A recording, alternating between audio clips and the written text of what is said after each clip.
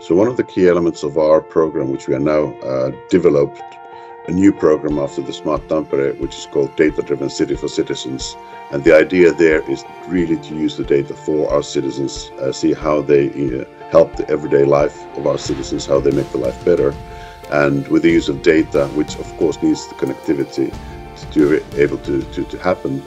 we believe that there's strong implications for everybody's everyday life in multiple ways.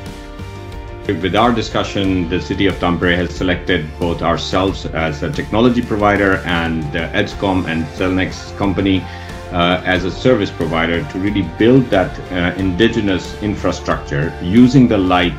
platform, as they have light everywhere, that is where the citizens are, and basically using that to build a overall data network that provides many digital services for its citizens. This concept is about utilizing the assets that the city has, in this case the street assets, light poles and lights, and there's a way for the city to monetize that asset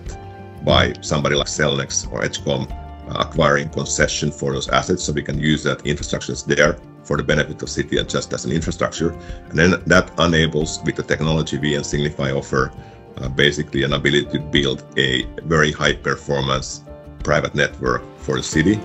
and in addition to use that infrastructure for operator type of a 5G network densification. So there's multiple benefits that we saw with Signify on that.